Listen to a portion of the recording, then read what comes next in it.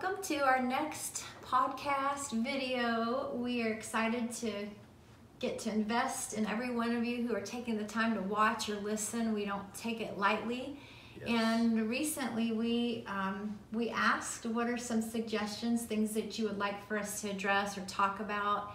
And one of the themes that came up was this issue in people's lives of delayed promises or delayed prophetic words that they've received through the years that have never come to pass, and just delayed healings when they're contending for chronic illness. And I think we can relate to all of the above. And so we just wanted to take a little bit of time and more than anything else try to encourage you and also pray over you when we're done kind of conversing about this. So any thoughts that you would like to lead out on with that? Well, first of all, we don't want to just come up with trite, easy answers, and we want to recognize that there is mystery involved in all these things that we're talking about. There's the reality that, we're supposed to learn how to persevere, be people of resolve. Even a personal prophetic word we got, you will reap in due season if you faint not. And so that if you faint not, you realize the reason that's in there is because there's a wanting to faint at some point, because the delays can be so long, whether it's for the proverbial breakthrough, whether it's in ministry, finances, healing, and particularly something that has a strong prophetic trail attached to it. By a strong prophetic trail, I mean that you received multiple credible prophetic words for it. You had some unique ways the Lord confirmed it to you, and yet it doesn't seem to be advancing into fulfillment. Yeah. And we know just one of the ways that we ourselves have put our heart out there to do is to just continue believing in a good God, and really all things work together for good. They work together for good for those called according to his purposes, and to keep looking at him is that faint not aspect. And so, the temptation comes to just throw out the hope at some point, throw out the promise. And I suppose there's nothing wrong with vetting a prophetic word, vetting a promise. I think that's something we've looked into, is what did we really get promised there? What was it? And there's no backing off anything that has, the scripture says, let something be confirmed in the voice of 2 or 3 witnesses. And if there are multiple confirmations that are clear in that kind of way, then we want to maintain our hope and our trust. And I think one of the things we find, and what people are asking as well, I think you mentioned, Elizabeth, is or implied is, there are some matters that like time has expired seemingly. Like maybe you prophesied or you felt like God promised that you were going to have a child, and you're already in menopause, like it's not even an option anymore. Right, and you were going to get married by you're going to be married by 30 or by 40 or whatever it is, and those dates have come and gone, so there's no way to recoup them. And in those, it's a different approach in matters that there is no way that it can be fulfilled, at least in the way that you perceive that you received the promise. True promises of God, true prophetic promises of God, they never die. They're there. They pass on. They get upgraded. Yeah. We realize there's things, he's the God of Abraham, Isaac, and Jacob. And what that means is he's a God that thinks multi-generationally. And we're aware, that there are things that our parents desire to do that they weren't able to step into for whatever reason. The enemy somehow was able to either take somebody out seemingly early or whatever. And so there's a contending for past mantles and past promises that we can take as an inheritance. Yeah. And so And sometimes you just have to ask the Lord. So how does, okay, that couldn't happen. You know, sometimes there's something we assume was going to be a natural thing, that there is a spiritual application to, you know, you're going to have a lot of children, and it's going to be spiritual children that happen. So these things are all matters that don't have easy answers. There's wrestling we have to do with God. That's part of the process, and it's good. Mm-hmm. And the things you can't be unshakable about with him are he's good, and he's only good, and his intentions towards us are only good. He is, you know, he says the testing of your faith is more precious than gold.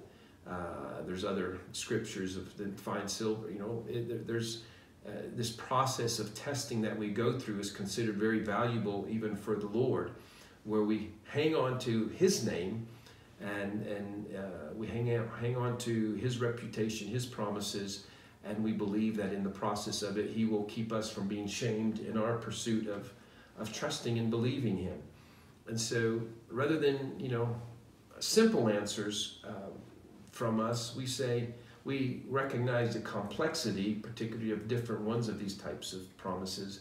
We've been contending intensely for matters of health. You've had some, and we've got some good recent reports from it.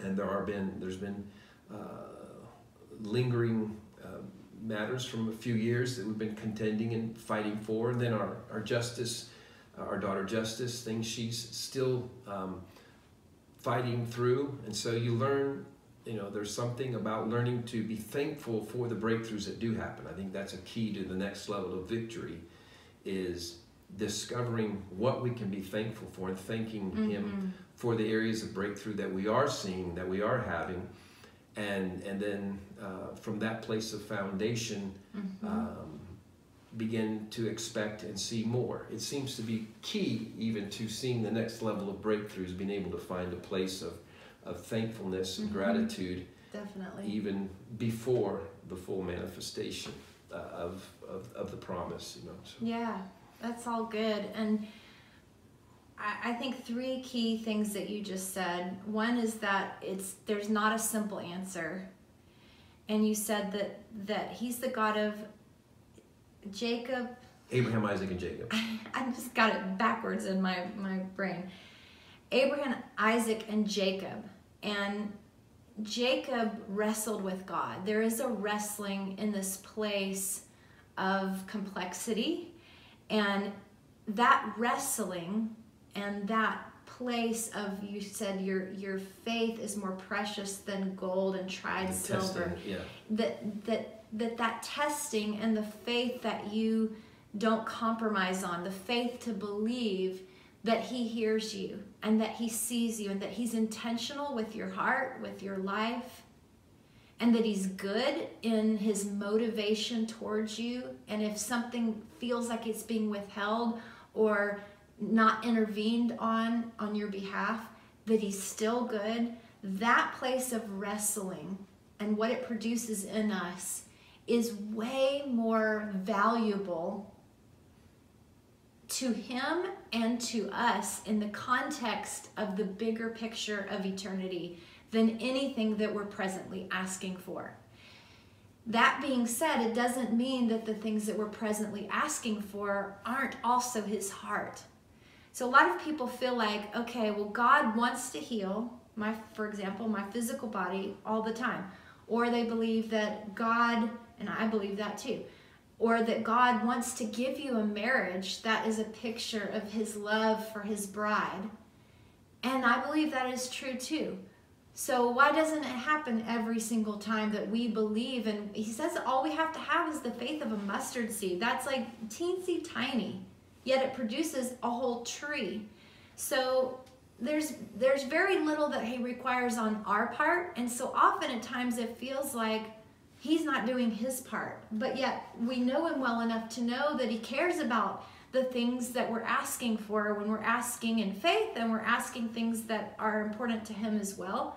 They're like core values of the kingdom: a good marriage, a strong family, children, having healthy lives, being prosperous, being able to be generous with other people because we have overflow.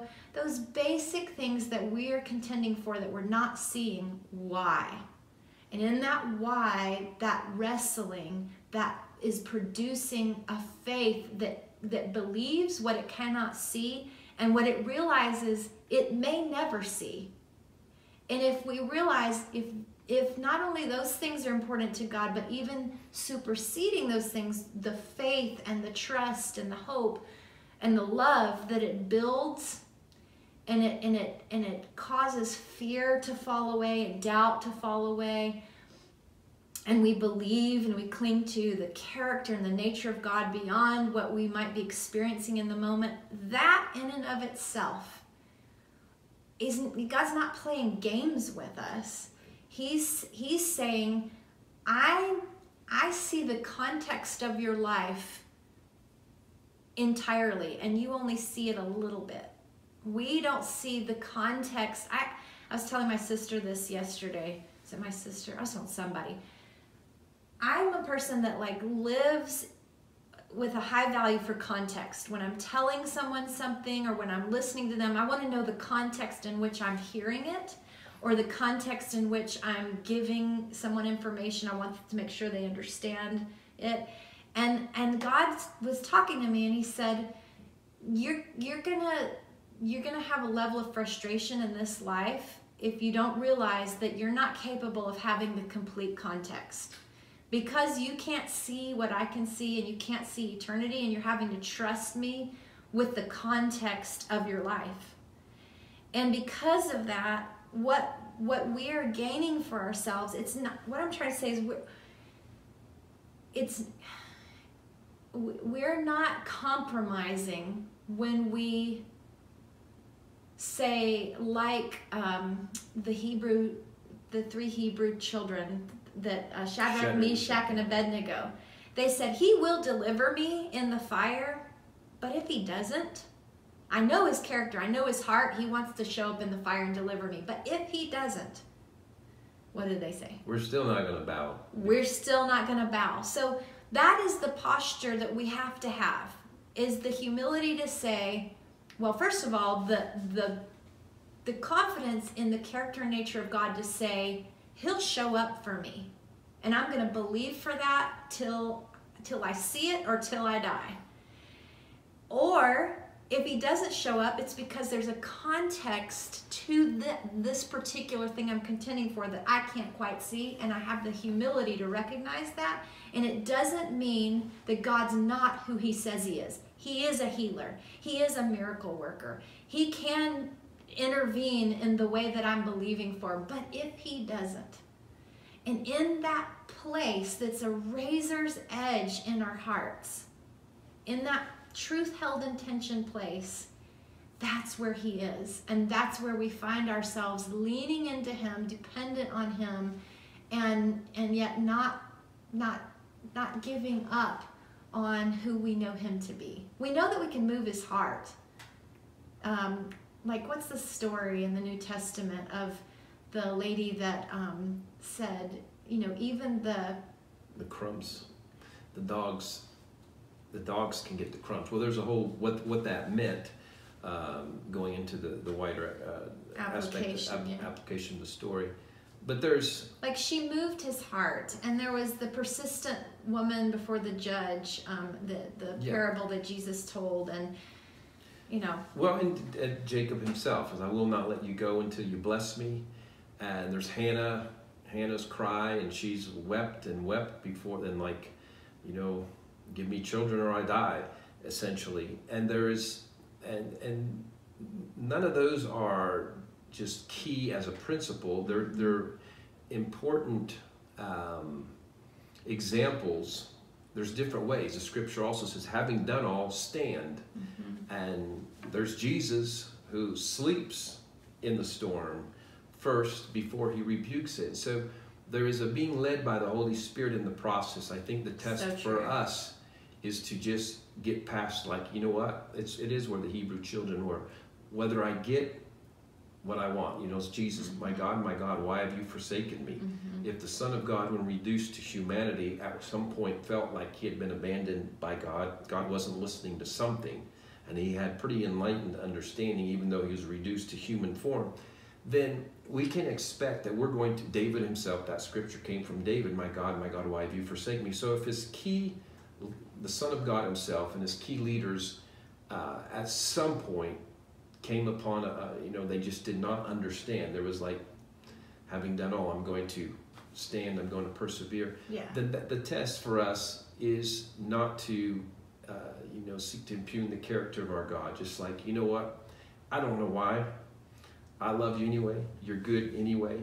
And there's a question that can be asked at some point. Do you want to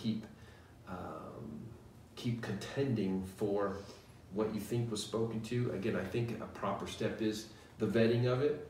And I think every promise, Abraham gets this promise, you're going to have children as the sand of the shore and the stars of the sky. Mm-hmm. And then he gets it from God himself, and 25 years later, he doesn't even have the first grain of sand.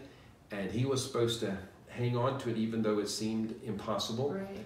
And so it's all part of a most important aspect of our walk with the Lord, of our holding on to who he is and his character, persevering, and mainly, if you didn't know it, it's very, very normal. It's a very normal process to be contending and there to be challenged towards it. And then there's just great joy when there is a fulfillment of promises. And Hebrews talks about those who died in faith, still believing what they hadn't seen, and how precious that was to our Father. And if you're found in that list, that's the worst your story can get. You were found in faith. You died in faith, believing. I love how there's an analogy that you use for those of you that have been contending maybe for physical healing, for yourself or maybe for someone else. Your father had Parkinson's disease and he died with it. But if it was up to him having done all the right things and his wife, your mom, they believed, they had plenty of faith, and they understood the power of their words and read the scriptures, the healing scriptures daily for 20 years. Seen many other people healed when they prayed for them, and yet he wasn't healed of Parkinson's. And you talk about a grain of wheat, or you like to call it a piece of corn, because you farmed when you were young and y'all would grow corn.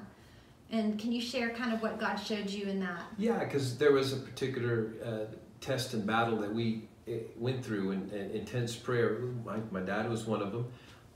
There was a young boy that prayed several hundred hours, and then he died.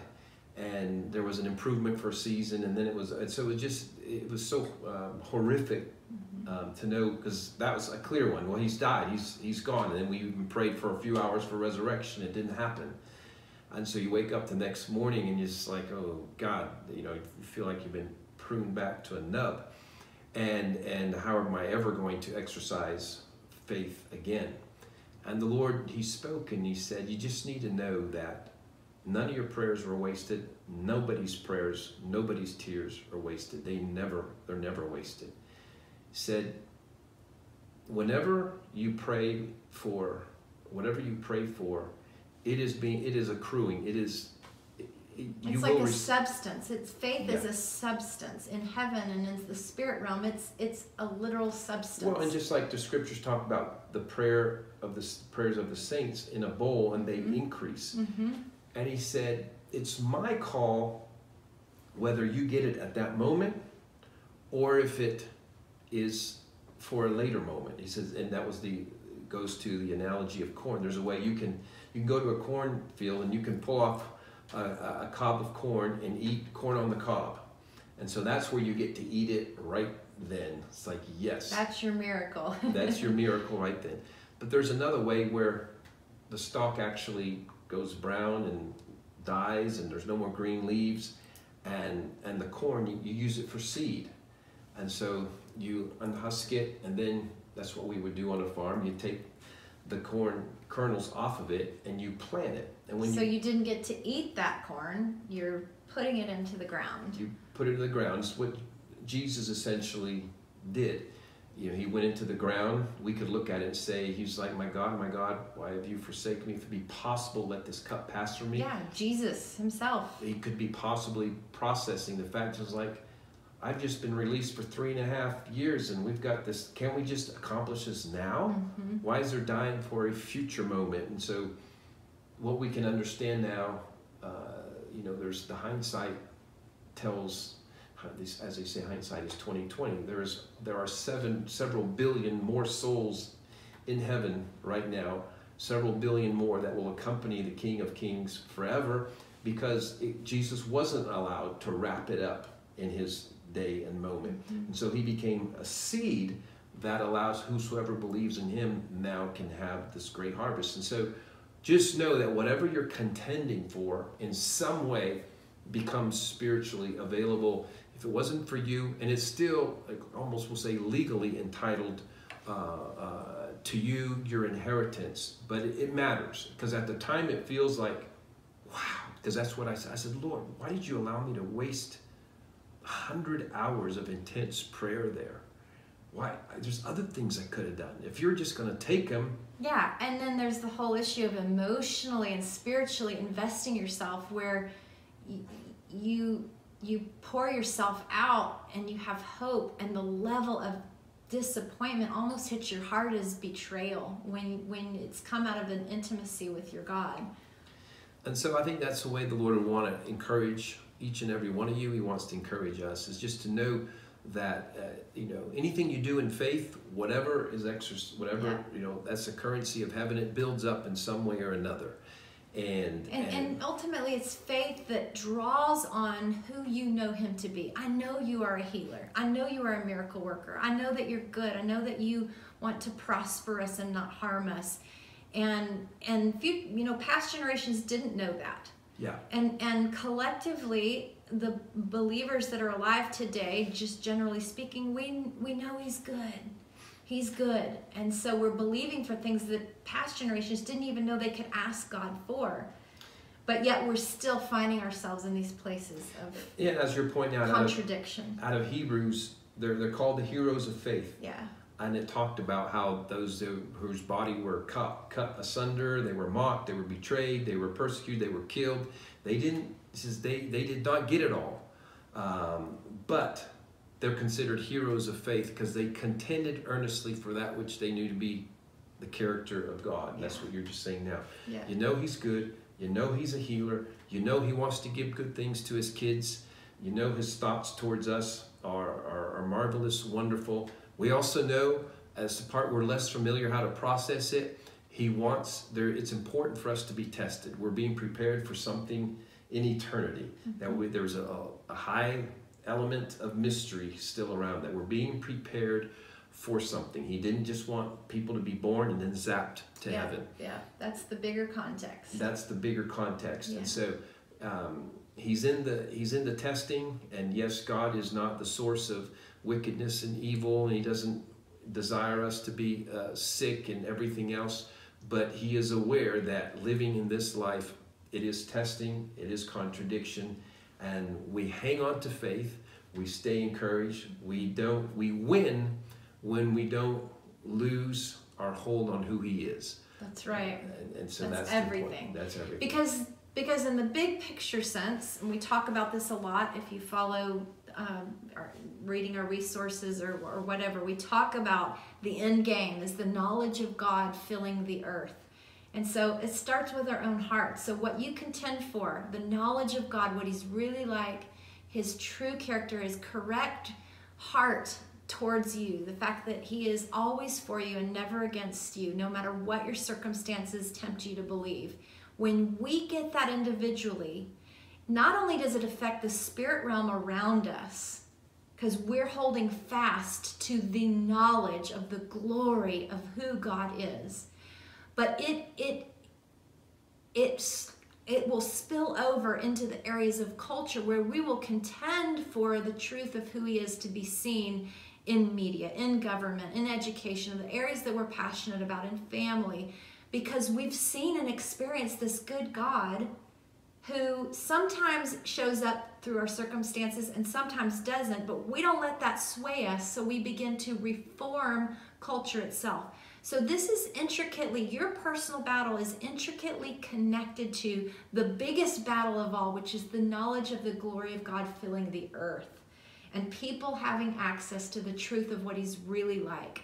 And if we had, as believers, everything go perfectly and we could get healed every time we prayed and we could see the money come in every time we need it to fund something, and etc., then would we really be able to relate to people that are struggling and contending for that without God? And it's clearly, there's a compassion it creates in us. Clearly he knew we were not, if we start thinking, why aren't we getting an answer to everything, and why are some people dying? That's just not right. In a way, it's not right, but the fact that the Holy Spirit is introduced as our helper, and means we're going to need help. We're going to need help. That means something is above our pay grade to figure out. And then he's counselor. So what does that mean? It means we're being overtaxed in our mind on things, and so we need counsel. And he's a comforter. What does that mean? Something sad needs comforting. So trauma, there's tragedy. Clearly, this is part of a normal process that as we contend for more, we live in contradiction and mystery, but we continue to proclaim he's good and continue to encourage ourselves. It's okay if there's a lapse from time to time where you have to beat on his chest and say, express your bitterness, your concern in the way Hannah did.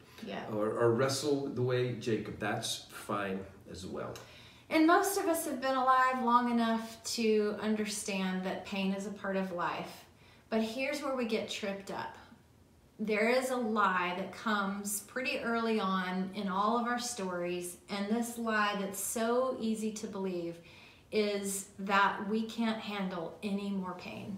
We can't handle any more disappointment. And so we'll try to stay the safest route, just even subconsciously. Don't believe for anything more. Don't hope for anything more. Don't contend for something that might not happen. And we hold it all close to ourselves because we believe deep down inside this lie that we couldn't handle any more disappointment. We can't handle any more pain. And I'm so sorry to tell you, the truth is you can handle more pain and you can handle more disappointment. And if you can't, he says, you will not be tested beyond what you can handle. And so that's what you can have confidence in. You only have grace for what's actually happening. And you only have grace that's dispensed to you. His mercies are new every day. So the challenge becomes not believing the lie and then staying present and not allowing yourself to go to that what if place. What if this time next year it still hasn't happened? Staying present so that you can receive the present grace, the present mercy, the present comfort, and know that pain will have an end. There will come a day when for all of eternity there will be no more pain and no more disappointments. And we have to trust that at the core of our pain, God, he doesn't take any of it lightly.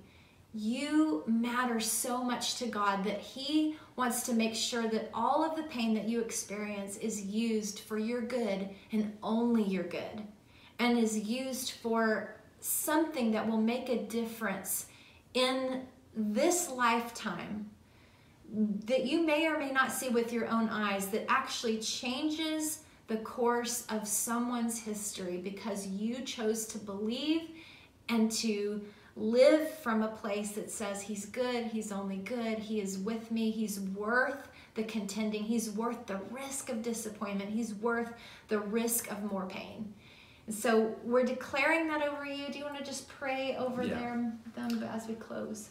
Lord, we just thank you for this season that so many are in, and it's in a way it seems like it's a season where more have been with their promises challenged or delayed. And we could say from that that it seems like a great season of breakthrough is near for us, where we see you who are the promise maker as also the promise keeper. Yes, you are. And we thank you that this is who we can already celebrate you as, even in the midst of contradiction. And I just pray, Lord, that even as we're praying together right now and inviting you into the process, that you would release encouragement, that there would be an impartation of encouragement, that hope, wherever hope has died, that it would be ignited again, that faith would be ignited, that joy would be ignited, that a new love for you, a love for process, a love for what you're doing in them would be ignited. We thank you that you are doing all things well, and the same God that started a work, you're the author and finisher of our faith, and we can have that trust and confidence.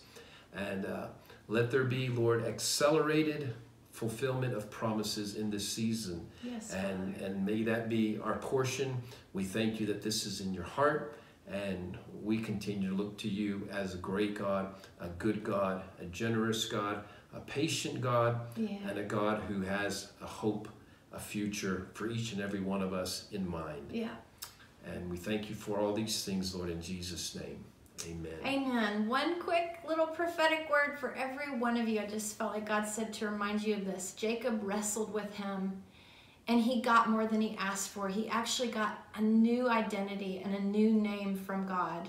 And God, from that time forward, called him Israel. And then you have an entire nation and world that has literally been affected by the fact that Jacob wrestled with God. And in this place of contending with him, what you will see is that new identity and the truth of who you really are. Your name, literally how God, what the essence of who he put in you is going to begin to unfold because you were willing to wrestle with God and not be afraid of more pain and more disappointment. So we just bless you guys. Thanks for listening in, and we look forward to another conversation. Right on.